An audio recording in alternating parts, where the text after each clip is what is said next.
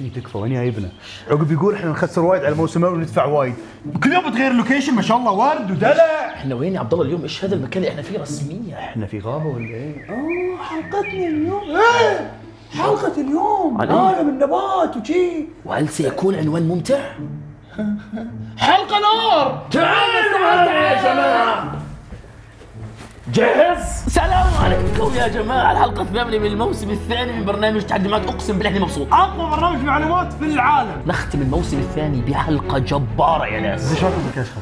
صحيح نسيت، حسيت انه شيء سبيس تون الوضع، بس اوكي والله هو اوكي ترى هو اوكي. موسم كان جريء حتى في عناوينه، يعني من ممكن يسوي حلقة عن المنشآت في برنامج ترفيهي بيكون متوقع ان الناس ما راح تحب، بس ورب الكعبة انكم حبيتوا الحلقة. على ذلك يا عبدالله معناته الحلقة الأخيرة من الموسم الثاني ايش حيكون عنوانها؟ الاكثر جراءة. طبعا كلمة جريئة مو بشرط انه يكون شيء غلط ولا شيء بلس 18، لا جريئة يعني انت تخاف ان هل الناس راح تحب؟ نعم راح تحب. مش موجود من قبل ومع ذلك تجرأنا انه نحط هذا العنوان. المفروض ان عرفت العنوان من الادغال اللي ورانا يعني والشكل. طيب يا عبدالله تعال شوي، عالم النبات، ايش دخل؟ شو حنحكي عن عالم النبات؟ معقول تطلع معنا حلقة حلوة؟ معقول عندنا محتوى نحكيه عن عالم النبات؟ انا عندي 5 معلومات اليوم راح اقولها محمد ما يدري عنها. جايبين له 5 معلومات جبارة والله لا اتعملق في حلقة اليوم.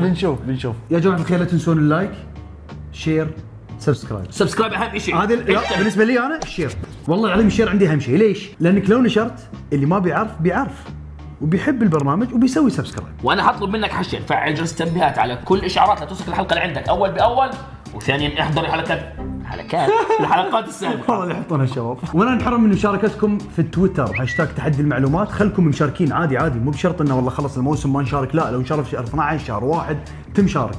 اجمل المشاركات راح ناخذها يا جماعه ونحطها في الحلقه القادمه، يعني بدايه الموسم الثالث. لا في حلقه خاصه حتكون في نهايه الموسم. اي صح.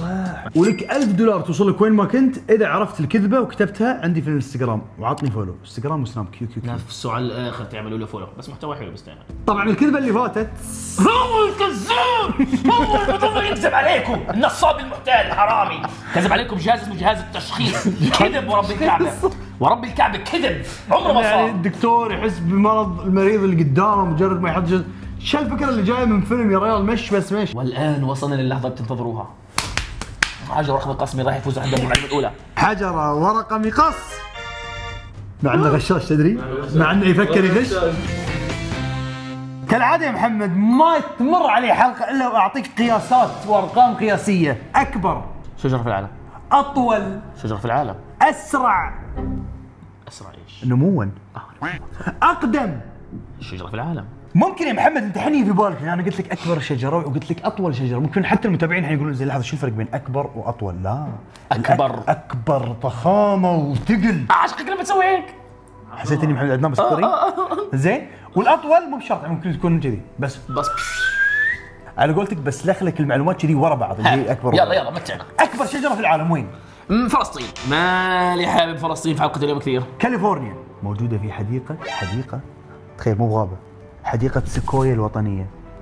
سيكويا مش سياره؟ صح، اسم السياره على اسم الشجره. شنو عشان هيك سياره ضخمه عملاقه. ايوه بحبهاش. هاي بحد ذاتها معلومه. انا الحين لو اوقف يمكن تعطيني 7. لو اوقف لا مو انا معلوماتي جباره في السيارات. مبارك لو كملت. محيطها 30 متر، انت متخيل الضخامه؟ حجمها التقديري 1487 متر مكعب. قصر. هذه مساحه قصور. تخيل شجره، هي شجره وهي شجره. بس اذا هذه شجره ومن شجر الدنيا، كيف شجر الجنه التي يسير الراكب في ظلها مسافه 100 عام؟ اديك ولد عدنان حافظ القران كله. وزنها هات اكيد بالطن، قول لي كم طن؟ يعني انا بفكر بالسفن بصراحه. ايش دخل محمد تفكر بالسفن؟ بالعكس خبيث. قارن السفن بالشجر. تقريبا بدي امسك الشجره واحطها هيك. أوكي. بيطلع معي تقريبا نتكلم عن 70 طن 2000 طن. قوية شجرة والله. طبعا شجرة، نتكلم عن يعني 2000 سيارة. سيارة 2000 سيارة جبارة. يعني عشان تتخيل معي لو اخذنا الاشاره هذه وقعدنا قطعناها صغيره اوكي، بنحتاج صندوق طوله 11 متر ونص وعرضه 11 متر ونص وارتفاعه 11 متر ونص. عمارة من 4 طوابق. وصلني الخبر عبدالله، وصلني الخبر. عمارة من 4 طوابق تقريبا، لأنه الطابق ارتفاعه 3 متر تقريبا. ما أقواني في علم الهندسة. طيب أطول شجرة وين؟ في فلسطين. في كاليفورنيا. لا في إن في الموضوع. راس براس كاليفورنيا. لا لا لا كل شيء بتقول فلسطين بقول لك كاليفورنيا. في في الموضوع رهيب. ايش دخل امريكا عمرها 300 سنه يا عمي، يعني الموضوع ايش بيه سوى؟ مين اللي زرع؟ ترى انا ما قلت لك رجل عمره 2000 سنه في امريكا ما له خص. ترى يمكن قلت لي من كم سنه راحوا؟ عمر امريكا كلها بعض 400 500 سنه بس، يعني بس الناس متى راحوها؟ 300 سنه 300 سنه. زين هاي الناس راحوا ايش دخل الشجر؟ راحوا مع الناس يعني؟ ما فهمت يعني والله ما فهمت. تخيل الشجره انا هني ها؟ ما له خص. الناس راحوا. طيب الشجره موجوده من قبل. معناته كولومبوس لما اكتشف امريكا جبار، راح مكان جبار، عرف المكان جبار، عرف مكان جبار انه البشر يعيشوا عليه. نعم راح ريد وودز نوع الشجره، نوع الشجره ريد وودز. طولها عاشق الطول. محمد ترى الشجره انا ما اتكلم عن برج الحين. ماشي. ترى اي شجره لو سمحتوا لا تبالغون انتم بعد قاعد تفكرون معنا انتم. طب صبرك شوي. ادري كل واحد قاعد يرمي رقم. استنى شوي والله حابب اتمتع شوي. خليك عقلاني شوي. حكون عقلاني والله لا اكون عقلاني، والله لا اكون عقلاني. حكون خلاص حكون قررت اكون. اذا قلنا انه برج الانكة الفولاذي خلاص يا العنكة الفولاذي يعني بروحها مو بصج بس دخلت المعلومه هني دخلت في كل حلقه. لا الجد هلا ملعب كرة قدم 100 متر بدي احط ملعبين كرة قدم فوق بعضهم. عبدالله اوعى تستهين. المثال دي استخدمته انت في الموسم الاول. نحن نتذكر هذاك تحت الارض، احنا بنحكي عن فوق الان. اسمع بدي احكي 200 متر ملعبين كرة قدم فوق بعضهم. ايش دخل حلقه النباتات تضحك؟ ايش دخل؟ انت قاعد تتكلم عن الويد احنا ولا شنو؟ ما فهمت ليش راسنا تضحك اليوم؟ ايش السالفه؟ لا محمد ترى شجره ايش دعوه عاد؟ تعرف شنو انت ليش تقط المتر شيء كانه ولا شيء؟ ترى انت بكبرك متر ونص يا ريال. 76 اوكي متر 76. تخيل متر 76 للشارع كم واحد من محمد عدنان؟ طب خلاص هاتي معلومه. 116 متر. شوف عشان كنت جايب يعني لا تبي الصراحه عمر الموضوع ما راح يدش بالك الا اذا كانت الشارع قدامك. صح. اقسم بالله لا تتخيل صج ضخمه جباره والله. وطبعا الناس قاعدين يستمتعون وقاعدين يشوفون الصور الحين اوريدي. يمكن لما اقول لك انها شجره يجي في بالك انه اوكي كذي شكلها غريب. والله طويله تحس انهم مسوينها. انا بتخيلها واحده لحالها طالعه لحالها. عائله كامله تخيل كلهم جبروت كلهم تخيل كلهم فوق ال 100 متر. عاشق نفسي اشوف. تخيل ريدوودز جبارين. ريدوودز الريدوودز. طيب يا محمد وصلنا حق اقدم شجره. كم عمرها وين موجوده؟ خلاص خلينا من عمرها راح نرجع. وين اقدم شجره موجوده؟ اقدم شجره في دمشق. ايش معنى غيرت فلسطين؟ الحين يوم صارت فلسطين غيرت؟ احلف. ها لا تمزح. ارجع يلا. اقدم شجره وين؟ هم بيقولوا اريحه اللي هي جيريكو ودمشق هم اقدم مدينتين في العالم. وين؟ فلسطين. كاليفورنيا. عمر الشجره 5000 سنه بس اكتشفوها في 1957. و57 اي مؤخرا من 50 سنه بس اكتشفوها.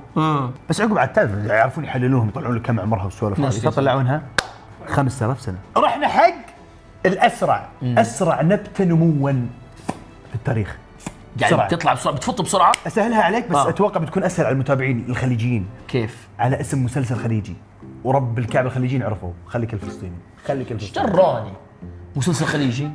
اي والله اسمه ساق البوب لا الباب هاي ترو الباب ساق ايوه انا عارفها بس قول انا عارف انا البتاع دي. البابو ساق البامبو. ليش هي الاسرع نموا؟ معناته بتطول بسرعه سنتيمترات كثيره في اليوم الواحد. كم؟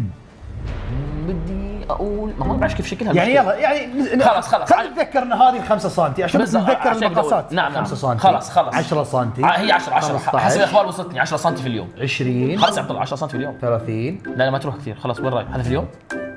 40 لا يا عبد الله تخبصش في اليوم مستحيل.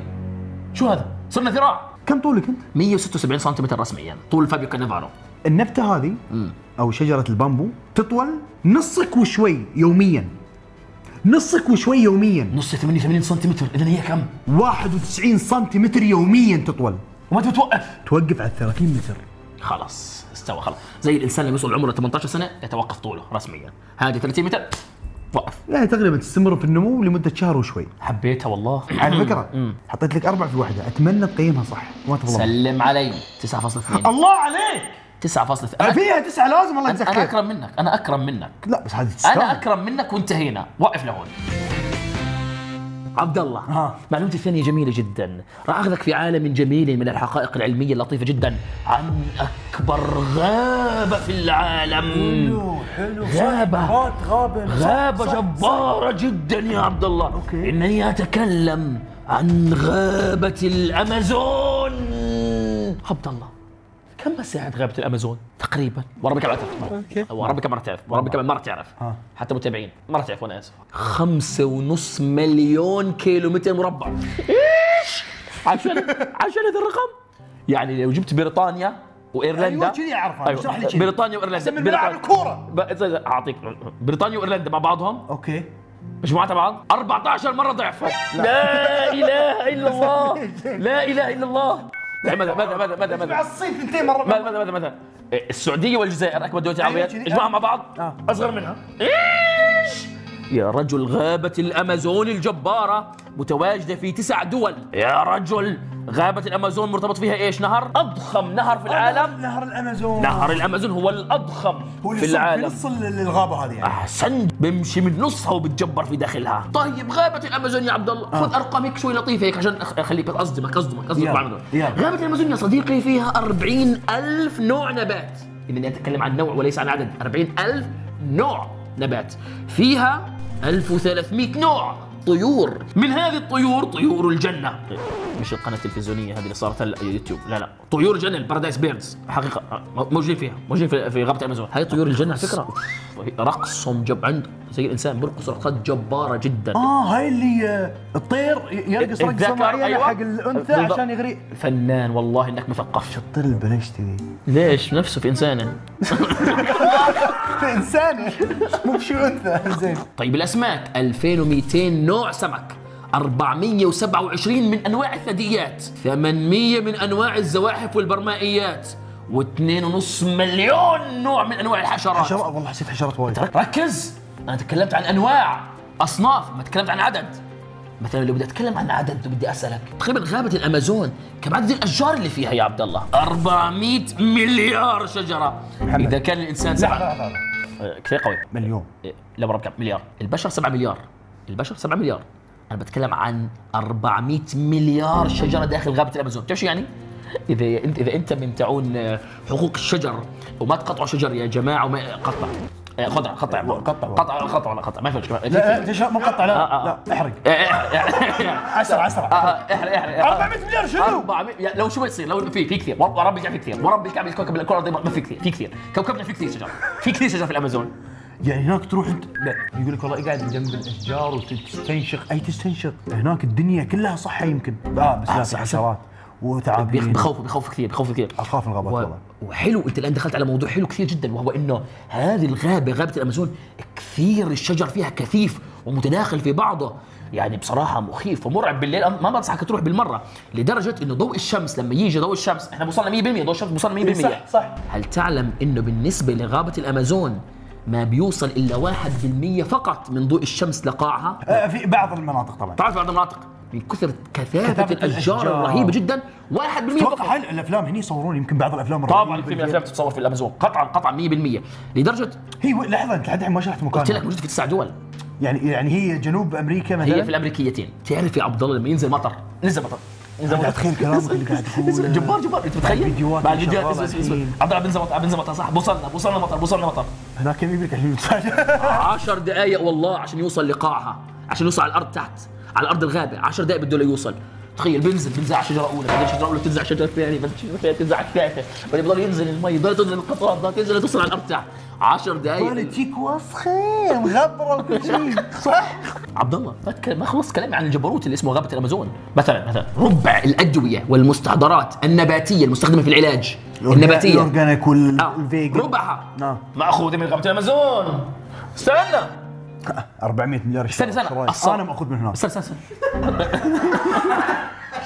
استنى السرطان الله يبعد عنا عنك الشر عن حبيبنا جميعا. السرطان بيعالجوه بكثير من انواع النباتات صحيح، والادويه المستخلصه من النباتات والنباتات المستخلصه صح؟ ايه اوكي 70% من النباتات التي تستخدم في محاربه السرطان ماخوذ من غابه الامازون. المعلومه الصادمه يا عبد الله هاي كلها ما كان صدمه. 400 مليار الشيارة مو صدمه يعني. خليها عندك عشان تعرف تقيم بعد شوي. المعلومه الصادمه يا حبيبي، هل تعلم انه غابه الامازون هي موطن لقرابه 400 الى 500 قبيله عايشين هناك؟ استنى 50 قبيله منهم 50 قبيله تقريبا على الاقل منقطعين عن العالم كله، لهم لغتهم وثقافتهم الخاصة، ما في تواصل بينهم والعالم الخارجي على الإطلاق. يعني مثلا لما تعدي طيارة من فوق بقعدوا كيف يطلعوا عليها، شو هذا؟ شو هذا المخلوق؟ شو هذا العصفور؟ شو العصفور؟ شو العصفور القاسي؟ العصفور القاسي المحلق اللي له صوت جبار على اخر القاسي. تخيل انت انسان من فلسطينيتي، ركز على انه في 50 قبيله منقطعه عن العالم، مش انه كيف انه يعني ما عندهم ايفون؟ ما في منقطع عن العالم. مش طبيعيه الامازون، جباره جدا يا رجل. الامازون بنباتاتها بس حياتهم صحيه، احس فواكه وكذي. يا دي عبدالله في ايش بفكرنا وياك ايش مش صحيه. اسمعني يا حبيبي، تخيل من كميه النبات الموجود في غابه الامازون الجباره 20% من الاكسجين اللي بنتنفسه نتنفسه هون. هاي رئة الارض. احسنت يا جبار، ولذلك بسموا غابه الامازون رئة الارض. محمد اتوقع ان هاي افضل شرح لغابه الامازون في تاريخ اليوتيوب والناشونال جيوغرافيك وقناه قطر الثانيه.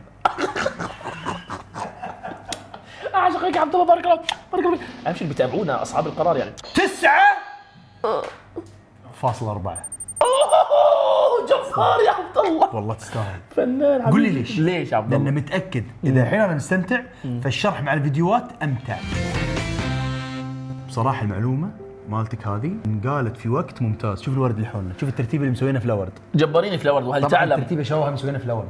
واليوم عملوا كله عملوا كله الست هذا كله عملوا من لنا 10 ساعات الست كامل هذه. والمعلومه القويه وين يا عبد الله؟ برضه في معلومه قويه الان. شايف كل ورود اللي حوالينا كله، اطلع كل ورده، طلع كل ورده، طلع كل ورده. هذيك هذيك كل ورد طبيعي. ايش؟ ورد طبيعي؟ للعلم الترتيب هذه كلها اللي موجود تقدرون تسوونه في البيت، واحلى بعد حق ايفنتاتكم، عرس، خطوبه، عيد ميلاد، اللي تبي اي ترتيب تبي. هاي من الاشياء الجديده اللي موجوده في الفلاور. التصميم اللي بدك اياه بيعملوا لك اياه. حمل تطبيق فلاور، ترى موجود في كل دول الخليج زائد لندن، مصر، الاردن ودول الخليج. باختصار اقوى ابلكيشن ورد، ومو بس ورد، شوكولاته، عطور. مؤخرا ايش قلت لك من شوي؟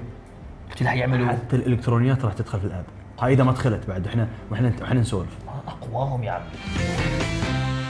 معلومتي هذه يا محمد بعيده كل البعد عن الكياته، لان احنا لما نقول حلقه نباتات يعني ورود، زهور، وردي، ابيض، دلع، تخوفنيش. لا، لكن ما تكلمنا عن الجانب المظلم من النباتات. ابى اتكلم عن الورود اللي في الورد ما يبيعونه. شو هذا النوع من شو هذا الورود؟ بتكلم عن النباتات السامه.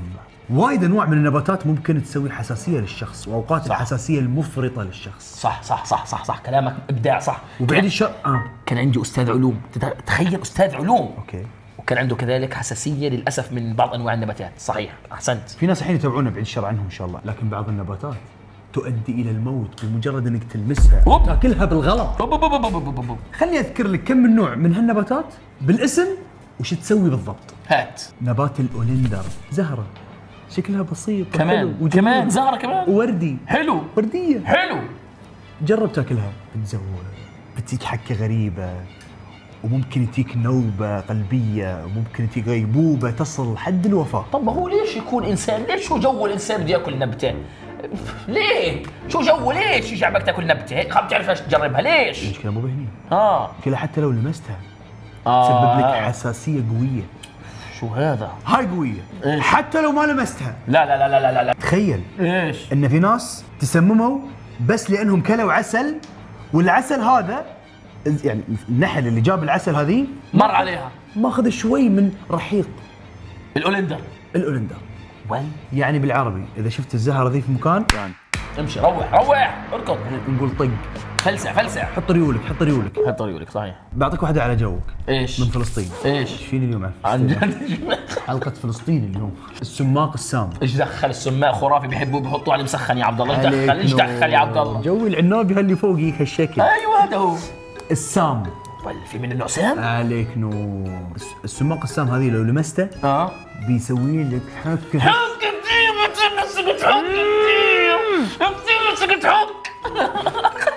حكه هستيريه ولا درجه. واذا اكلت شو بصير؟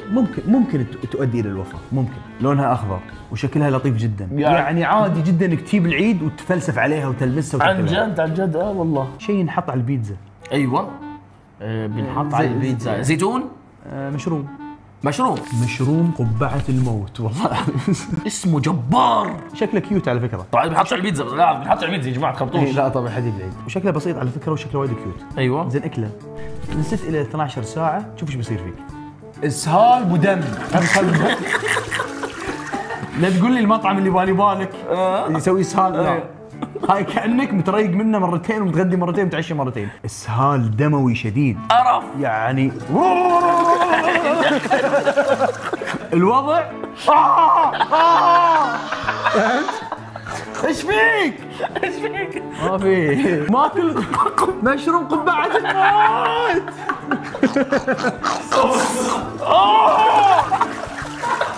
قبعة الموت يعني المصايب. تخيل محمد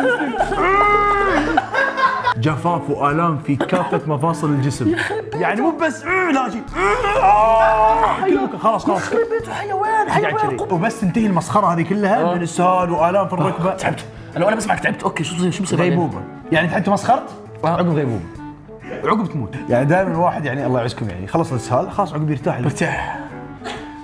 لا هاي لا خلص اسهال. زين كم يأتي الغيبوبة قبل على الأقل عشان ما أحس. يعني لو يجيني الدموي هذه وانا في الغيبوبة عادي. فهمت؟ ما ادري غيبوبة، لكن المشكلة وين؟ بعد العذاب اللي عقب غيبوبة، عقب تموت موتة خايسة. يا شلون مات ولدك؟ والله يعني كان بالحمام زين ما سمعنا صراخ. قبعة الموت. اللي يبي مرضية شو يسوي؟ يروح ذاك المطعم اللي بالي بالك، لا تقول اسم ما نبي نتقاضى. نعم زين ياكل له وجبتين كذي على السريع زين مع بيبسي صغير. مرضية يومين. تبي إجازة مرضية من الحياة؟ من الحياة. قبعة الموت. قبعة الموت. قبعة الموت. يا الله ما هو اسمه الجبار وأقوى أفعاله. لا جد يعني عشان مو إنه حرفيا كل اللي ياكلون قبعة الموت يموتون، بس حرفيا نص يعني كإحصائيات نص اللي جربوا انهم ياكلون قبعة الموت او مشروم قبعة الموت ماتوا، ما قدروا اصلا يلحقون عليهم او يعالجونهم، ما قدروا. لو سمحت غطى على الاسم، غطى على الاسم، غطى على الاسم. لا بيدفع سبونسر؟ طالما حيدفع. ما طلعش اسمه؟ حوريه حاجه ما حصلتش. اقيمك على جبروت عشان السبونسر. ماشي اسمع، اقيمك على جبروت المعلومه ولا على الضحك ضحكنا اياه انا وفريق العمل؟ لا لازم الاثنين. ولا الاداء التمثيلي الجبار؟ الاثنين. اهم شيء انك كلب تخيلتها. والله لا تخيلتني. تخيلت على اخي والله رسميا 8.5 ورب الكعبة.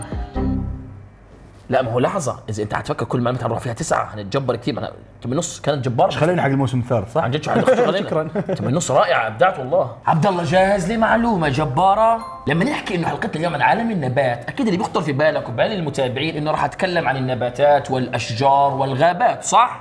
صح. ولكن أوت أوف ذا بوكس؟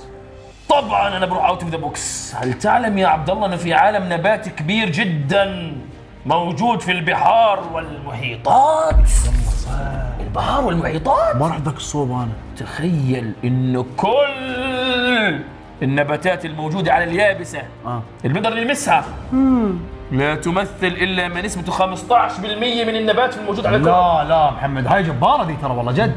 بس 15% من النبات الموجود على الكرة الأرضية هالي حول على اليابسة. بمعنى شوف معلومتي السابقة مالت 400 عن عالم عن الأمازون، غابة الأمازون. الأنواع تقصد كأنواع مش كعدد، كنسبة حقيقية، كأنواع يعني توتال الأنواع.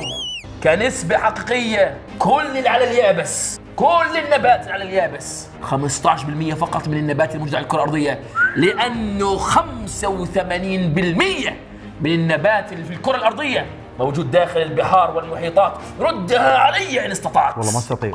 جبارة. استنى، طب احنا لازم نفكر شوي. موجود داخل البحار والمحيطات، طب احنا شو بنستفيد منها؟ بعدين احنا يعني هي كيف تنمو وكيف بتكبر وكيف بتصير؟ احنا طبعا بنعرف انه النباتات تتكاثر بعملية البناء الضوئي. بناء ضوئي معروف.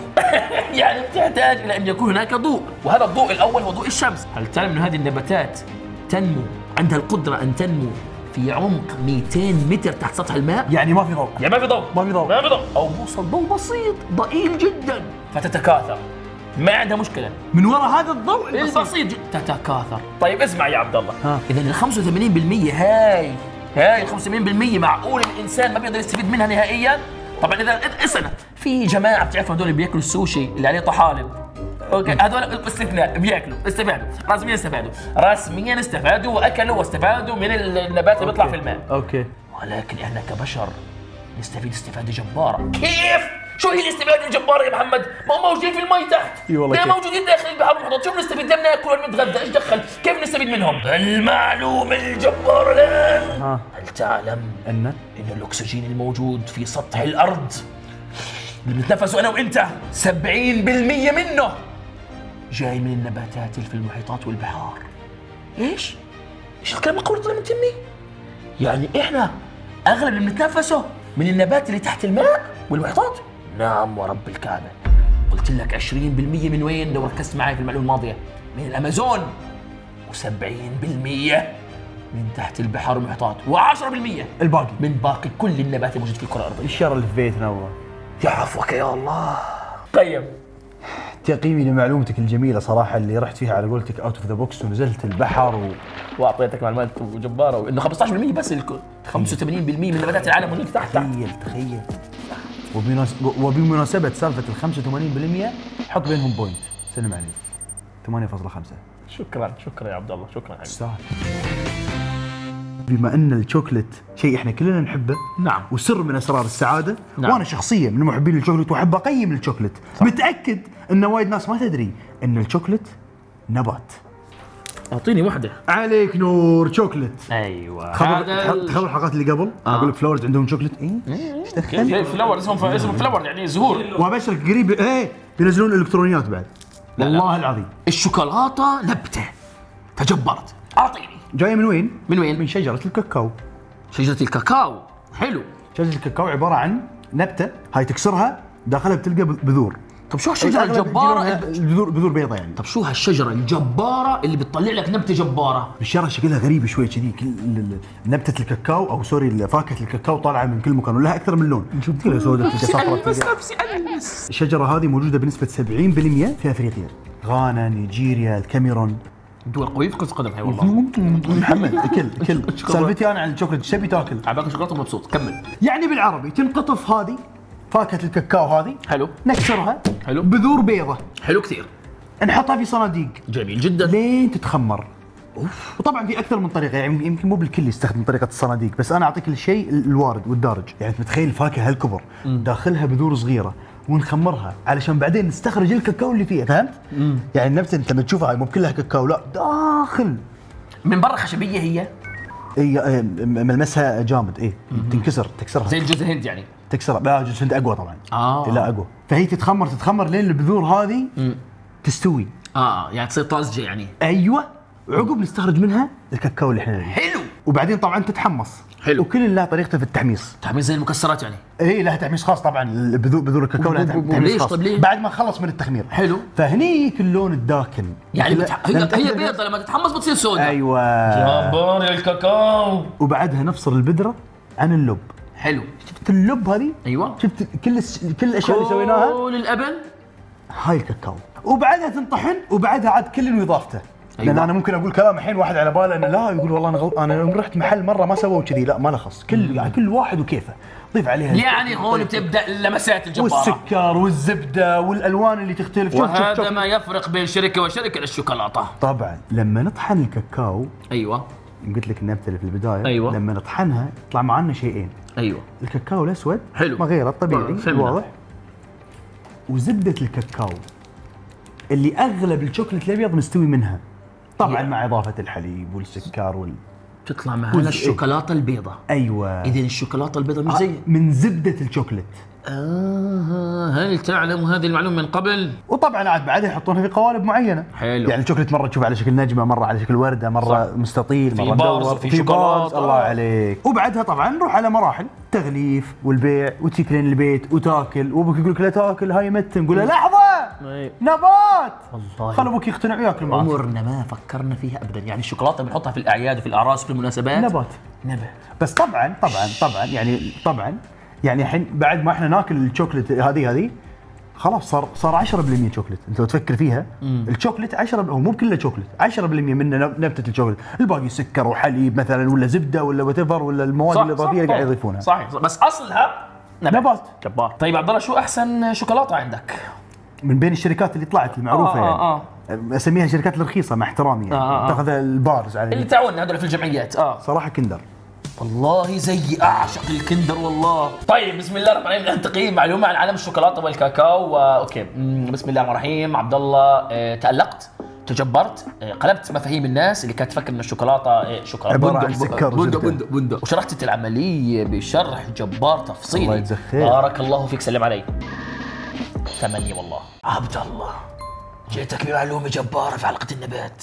في جزيرة في بحر العرب، هذه الجزيرة تبعد 350 كيلومتر عن اليمن.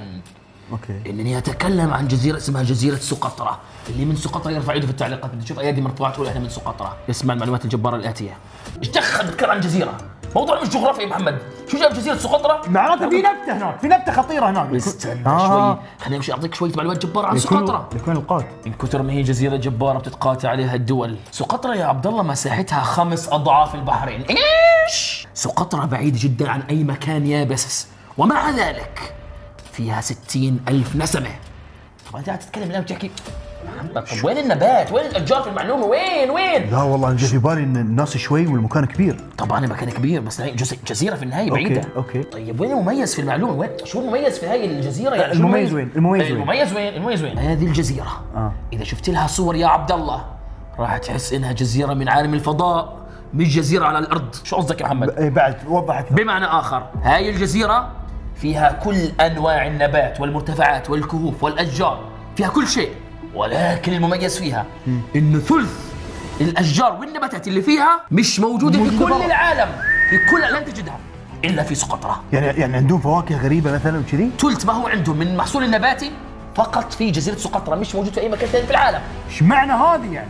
اللي فيها 70% من الاشياء، يعني في ناس جو حطوا فيها اشياء وحركوا ولا ايش سووا؟ دورت في جوجل وبحثت عنها، وانا هذا ما فعلته. في تحليلات لبعض العلماء الجيولوجيا بيقولوا انها هذه فعلا جزيره فضائيه نزلت من الفضاء. لحظه، حتكذب. قول في خرافات. طب حتكذب. في النهايه في ثيوري نظريه بتقول هذا الكلام، فلازم تحترمها. هذا واحد. 2 يا عبد الله، بلاد اليمن اصلا طبيعتها خلابه جباره. صح. اليمن صح وعمان بلاد جباره، يعني فيها والله العظيم. فبالتالي ليش مستغرب الامر يعني؟ تدري ان في ناس يروحون اليمن بس علشان يتشافون من بعض الامراض، سواء نفسيا ولا امراض جسديه، واقسم بالله يتشافون. يسكنون على الجبل ويشربون من الماء النظيف ومن ذي الحليب ومن هالعسل ومن والله العظيم شهر شهرين انه يتشافى من امراض الدكاتره شبه قالوا له انسى. تتخيل مثلا بلاد اليمن، وهي بلاد الله اكرمها بكثير من يعني من الجمال، حباها جمال الطبيعه. تخيل لسه لو كانت هذه البلاد مستقره سياسيا، كيف حتكون؟ قديش حتكون جميله، كيف حتكون مزار سياحي رهيب. توب 10 في السياحه. واحده من الشجرات اللي عندهم مثلا، هذه مثلا اوكي، شجره اسمها شجره دم التنين. لحظه شوي، فاكهه معروفه هذه. انت بتتكلم يا عبد الله عن شجره التنين. اي دراجون فروت. انا اتكلم عن دم التنين. دم هناك. دم التنين. زين. هاي شجره غريبه وعجيبه، شكلها غريب، بتيجي على شكل مظله او شكل بتعمل مشروم، كيف شكل المشروم الى مظله. اوكي. هذا شكلها. شجره ثانيه مثلا اسمها شجره القنينه او الغرشه، يعني انتم بتقولوا الغرشه على القنينه، ايش دخل؟ ايش الاسم هذا؟ لو نظرت لها، طبعا هي شجره تقريبا ما فيها لا اوراق ولا زهور ولا شيء. اوكي. ولو نظرت لها بتلاقي انها يعني شكلها مثل القنينه، لانها بتشرب كثير من الماء، بتخزن كميات رهيبه من الماء، ولذلك سموها القنينه. يعني نسبه الى الغرشه اللي فيها ماء، انها بتتعبى ماء كثير. حلو، نايس. انت فكر بس اشجار، على فكره معظم الطيور والحيوانات اللي فيها والزواحف برضه مش موجوده الا في جزيره سقطرى. هاي المفروض انه يكون مكان سياحي يعني. طبعا مكان سياحي، ولذلك الدول بتتقاتل عليها، كل واحد بده ياخذ سقطرى له. هذه سقطرى الجباره من بلاد اليمن. قيمني انت الان، اسمع، بتغلط في حق سقطرى لعيونها اليمن بس. بتغلط. ايوه يعني انا بقصفوك في التعليقات. الرقم اللي بعطيك اياه نقصه 2، انا اوريدي زايده 2 علشان هاليمن بس. كم يعني؟ 7.7. كنت ناوي تروح لل5.7. أنا أشهد أن اليوم إحنا مسكنا عالم النبات من كل ذراع. فصلنا. لما أقول لك انقراض، شو يجي في بالك؟ حيوانات زي هذا شايفه هذا؟ هذه ينقرض مثلا. هاي ديناصور، او على فكره هذا مهدد. هاي ممكن يجي له يوم ينقرض. هذول مين؟ هذول الفراعنه ولا مين هذا؟ هاي انقرضوا وخلصوا. انزين. نباتات تنقرض، هذه جديدة. لا هاي قوية بصراحة. هاي جديدة. جديدة. طبعا النباتات واحدة من الممالك الرئيسية في الكرة الأرضية. جبار، مملكة اللي تسبب التوازن البيئي. صح. ماشيين صح، لأن في أشياء ماشية معنا صح.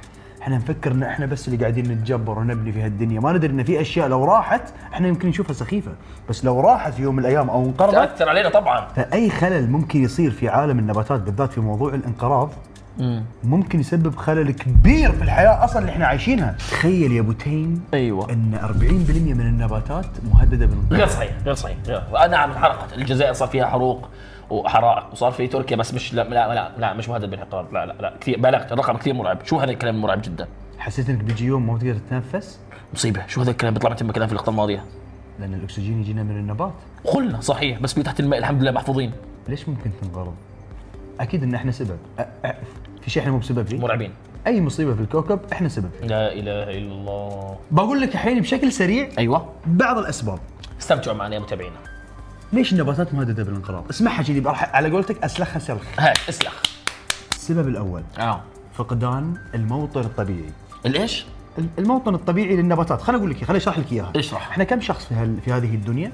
7 مليار قلنا. 7 مليار. احنا 7 مليار يبون مكان يعيشون فيه، صحيح. يسكنون فيه، صحيح. يبنون فيه بيوتهم وشققهم وعمايرهم. حصل حسب الاخبار وصلتني. نعم حصل. كم بيت انبنى فوق شجره؟ اضطروا انهم يعدمون الشجره. هاي مثال سريع. الان ف7 مليار واللي كل مالهم قاعدين يزيدون اللي هم احنا. اوكي. كل مالنا ناخذ اراضي اكبر. نعم. ونروح نسكن. احنا اوقات حتى على قولتك تقول في البحار مستحيل يتاثرون. هناك في جزر صناعيه تستوي اصلا. صحيح. قاعده تاخذ اماكن. فهذه من العوامل اللي ممكن تسبب للانقراض. يعني لو تفكر فيها شوي، منو الاسهل انه ينقرض؟ الحيوان ام النبات؟ الحيوان اذا شلته من موطنه الاصلي وديته مكان ثاني عادي ممكن انه يعيش، يعني اذا هناك حر هني حر ممكن انه يعيش. نعم. النبات شيله من هني وده بس كيلو زياده جسمه بيضعف وبيصغر، بيقدرش يتحمل، صغير. السبب الثاني طبعا بعد البشر موجودين فيه يعني. ايوه ايش هو؟ استخدام النباتات الصعبه من البشر. شو كلمه صعبه؟ شو يعني فهمت؟ في جانب انا صراحه انا عن نفسي بعد ما قريت المعلومه قسمتها جانبين. ايوه. جانب دلع وجانب ممكن نقول مهم، يعني لو انقرض يعني بعيد الشر، لو انقرض بقول ما عليه، على الاقل كان دواء. فبعض النباتات نستخدمها للدواء طبعا. اي فهذه ممكن نقول اوكي استخدام دواء، والنبات اصلا نادر واستخدموه لانه دواء، اوكي. بس يعني بعض مفيد يعني استخدام مفيد على الاقل. نعم. القسم الثاني استخدام الدلع. شو يعني؟ نبات نادر في ناس يستخدمونه حق زينة البيت، حق زينة المحل، حق زينة الحديقة. فلورد يعني شكرا، يعني يستخدمون ورد مش مهدد بالانقراض. اكيد انه مش مهدد بالانقراض، متوفر بكثرة. جميل جدا بس مش مهدد بالانقراض طبعا. جبارين. السبب الثالث اللي ما نقدر نقول من البشر، ممكن يكون سبب مثلا طبيعي او يعني الله كاتب يعني. الحرائق اللي قاعده تصير. قلته ما قلته انا. الكوارث الطبيعيه او بما تسمى بالافات. حلو. الحرائق، الزلازل، البراكين. البركان ينزل يحرقك انت مع الشياره مع النباتات، يعني انت تنقرض مو بس النبات. ابدعت، تألقت، فصلت الانقراض الخاص بالنباتات طبعا. 6.8 ام دي بي هذا 6.8. ابدعت. حسيتني فيلم خايس في ام دي بي. احسن منك، كنت تعطيني على واحده 5.7 وانا متألق فيها والله. تعبت ثقة رائعة. لعيون اهل اليمن. اوكي. انا يا عبدالله هل اعرف بما لا اعرف واهدي بما لا اعلم؟ مستحيل. ما باجي الا بالقوي الجبار. نعم. عبدالله كم عدد اصناف النبات في العالم؟ اخيرا شيء في ارقام طبعا. وتعرف انا بعشق الارقام، فاذا تكلمت فيها يعني سؤال. بفصل تفصيلات جباره. انا لما طيب بفصل تفصيلات جباره. طيب سؤال. نعم. يعني الحين الفراوله صنف، الجزر صنف كذي يعني. نعم. احسنت بارك الله فيك. احسنت بارك الله فيك. الفطر اصناف. احسنت. لا صنف. بارك الله فيك. ايش؟ على سطح هذا الكوكب 350,000 صنف. استنى شوي. تخيل انه 80,000 صنف منهم 80,000 صنف. لا تقول لي في البحر. قابل للاكل. يعني 270,000 بيتاكلش، 80,000 صنف بيتاكل. طبعا حلو. التفصيل حلو ولا لا؟ في اقوى مني في التصنيفات ولا لا؟ بقعد اصنف. انت مستمتع معي؟ مستمتعين ولا مش مستمتعين؟ طيب 80,000 صنف قابل للاكل، انك تدخل جوا تمك. اوكي جوا تمك. اوكي 80,000 صنف قابل. طبعا انت ما تاكل، بس مع ذلك طبعا ما باكلش. ومع ذلك اوكي 90% من اكل البشر مركز فقط على 30 صنف. مركز.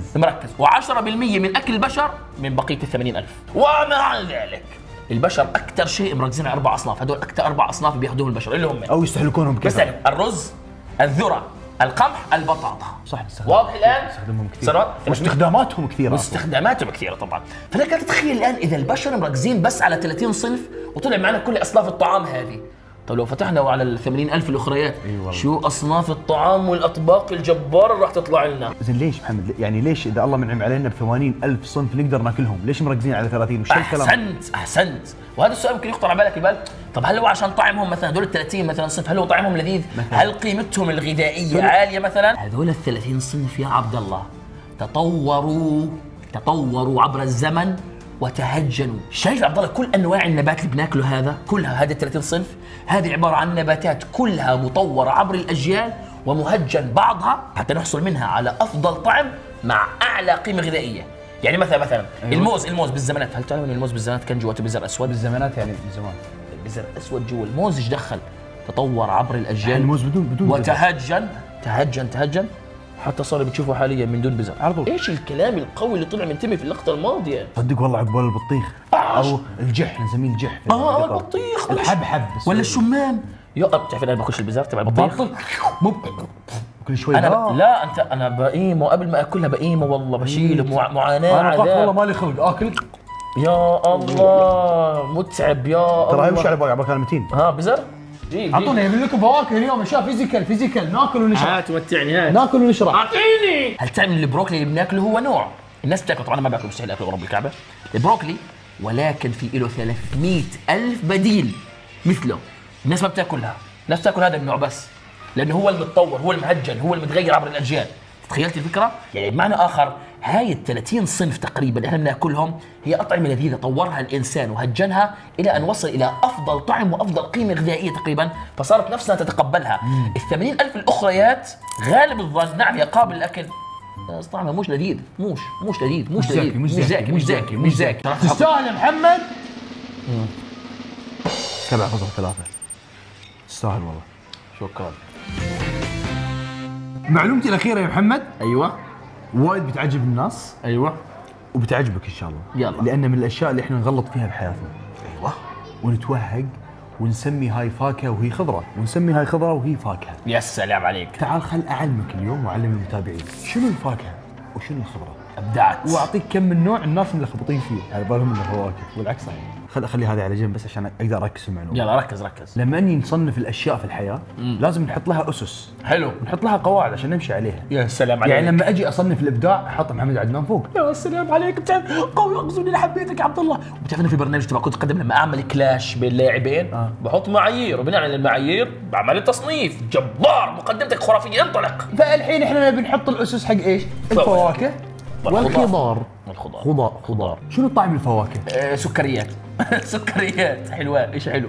سكري بحس سكري والله. صح والله الجواب صحيح. صراحه تفكير ممتاز وانا اقرا المعلومه هذا اللي قلته لكن اسمع الموضوع كلش مو بموضوع طعم. اقط لك مثال في النص. قط.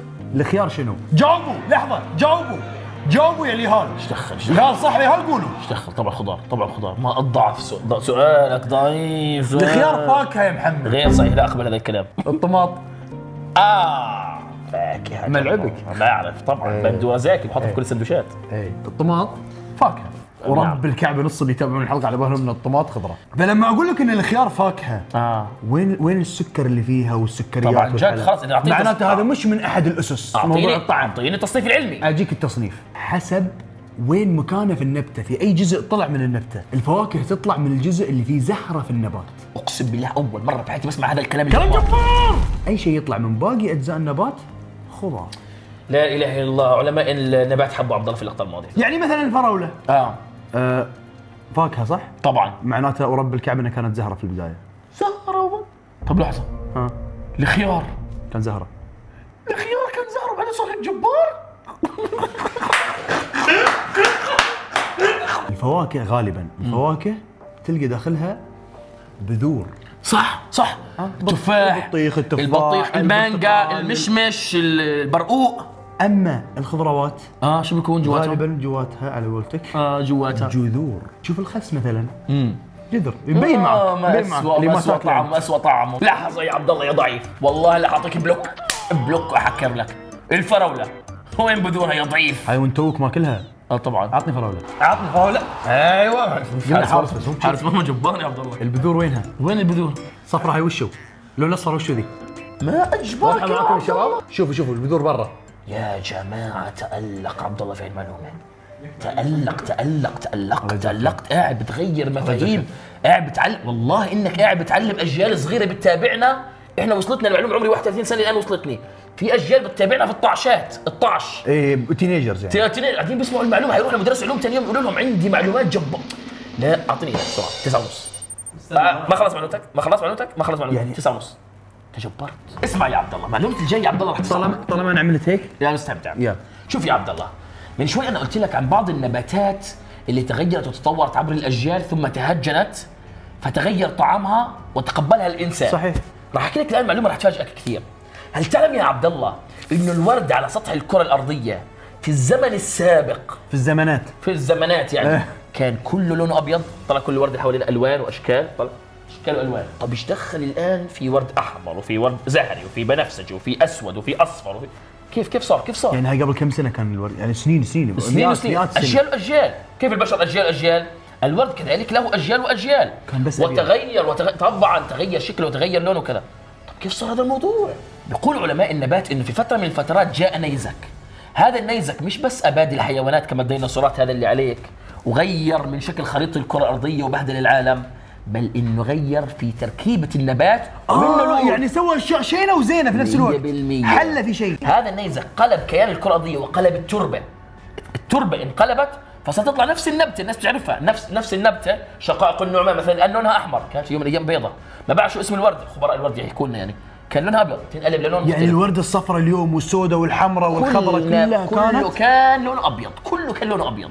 يعني النيزك سوى شيء بس دلع في اموره، حل الورد 100%. طيبني ومتعني يا عبد الله. انت تدري يا محمد اني النسوان بيحبوا الورد. شو بيحبوا النيزك يعني؟ صبر زين. بيحبوا الورد كثير. بيحبوا الورد يا عمي، ليش البنات بيحبوا الورد؟ بيعشقوا الورد. جيب لي ورده بس. تغيروا الحين، ما يبوا الورد بنفسه، ورد وسواره، ورد وبانك ليف وكارتير، لا سالفه ورده بس. هي جاملك هاي، ما ادري من انت مرتكب. ما تبغى. شوف محمد انا اكون معك صادق، انت تقول عني انا ظالم، انا مش ظالم في التقييم، انا بس المعلومه اذا حسيت انه اول مره اسمعها شوك، احط نفسي مكان الجمهور بيسمعها بيروح يسولف فيها، اعطيك عليها فوق ال9 وانت تدري. بارك الله. شوف بديت تستانس. كم تعطيها؟ 9.1. ليش الواحد؟ خليها 2. طيب شكرا حبيتك والله. وهذه كانت حلقتنا الاخيره يا جماعه الخير في تحدي المعلومات للموسم الثاني. ان شاء الله انكم استانستوا معنا في الموسم هذه. وايد حبينا تفاعلكم اللي على تويتر، وايد حبينا تفاعلكم اللي في الكومنتات، اللي في حساباتنا الشخصيه. ان شاء الله انه كان موسم جميل، تعبنا وايد، دفعنا وايد، سهرنا وايد، واتوقع اللي يتابعونا في حساباتنا الشخصيه ورب الكعبه ان في حلقات 6 الصبح نطلع. الثمان حلقات تتصور من الساعه 10 مساء تقريبا ننتهي فجرا. نعم. نشكر فريق العمل سواء من ناس يعني يدعمونا معنويا يحضرون معنا، او من المصور عادل، المخرج عز الدين، طارق اللي عرفت اسمه في الموسم الثاني يمكن هو انسان هادي، صالح من الناس الداعمين صراحه، وجوده يعني دعم معنوي. فما قصرتوا والله يا شباب، مشكورين على حضوركم. وبعد في ناس هناك شوي يستحون. تعالوا شباب، تعالوا عادي، تعالوا. يلا نتيجة صح، نتيجة فوق. اوه نتيجة شوف نتيجة. اسحبها والله. 9.1 والله بسحبها والله. 9 انت 9. لو كانت 9 كان فزت في الحلقة الأخيرة. تعادل التوتال اللي محمد فاز في الموسم كله صح؟ لا يا اخوان يستاهل. في النهايه احب اقول لكم اكتشفوا المعلومه الكذب يا جماعه عشان تكسبوا $1000 اللي توصلك لعندك ان شاء الله. يصير طلب شخصي، اعطوني فولو على السناب وعلى الانستا. محمد ما يهتم يا اخي، مهتم بس يوتيوبر. لا انا انسان صراحه اهتمامي اكثر بعد في السناب. هاي حساباتي يا جماعه، تردوش علي حساباتي وحساباتي. انا اسهل، اكتب كيو بسرعه يطلع لي. محتوانا الاثنين جبار. ان شاء الله ان برنامج تحدي المعلومات هو برنامج انفينيتي مكمل معاكم ان شاء الله، الثالث الرابع الخامس السادس السابع، وهو برنامج محتوى يشاهد ولو بعد سنوات. يعني تحدي المعلومات الموسم الاول اتوقع انه ممكن عيال يتابعونه. يا جماعه اللي ما اشترك، كيف شكل جسمه عبد الله؟ مثلث ولوله نقطتين. روح اشترك يا اخي بسرعه، ايش فيك يا اخي؟ انا يا عمي اذا يا اخي قول. شوفوا مشاركات الحلقه الماضيه في نهايه الحلقه هذه، ولا تنسون تموا شاركوا وتموا اعطونا ردود افعالكم يا جماعه ليه الموسم الثالث، واكتبوا عن تحدي المعلومات في تويتر. وديروا بالكم احنا بنقرا التعليقات وبنعطيكم اللايك والقلب وبنعلق مع احلى تعليقات. يلا نراكم على خير. الواحد الموسم الثالث. سلام. دام اليوم شوف العبط، شوف البدايه اللي ما راح تنعاد. يلا هات ما راح تنعاد البدايه دي. واب بيضحك وشي، فهمت يعني شلون مجامله الكلب ذي. ضخامتها وعرضها. القرف تبعها يعني. القرف.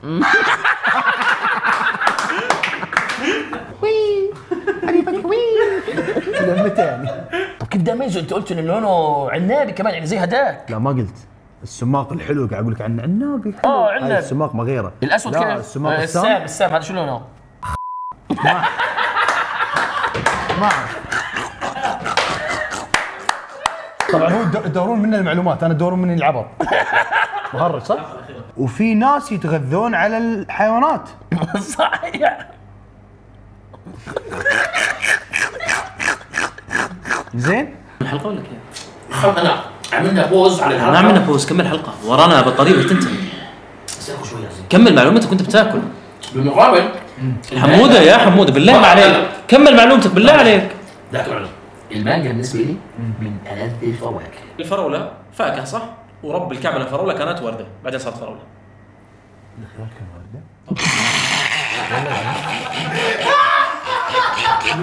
يقول علماء النبات انه في فترة من الفترات جاء نيزك على الكرة الأرضية.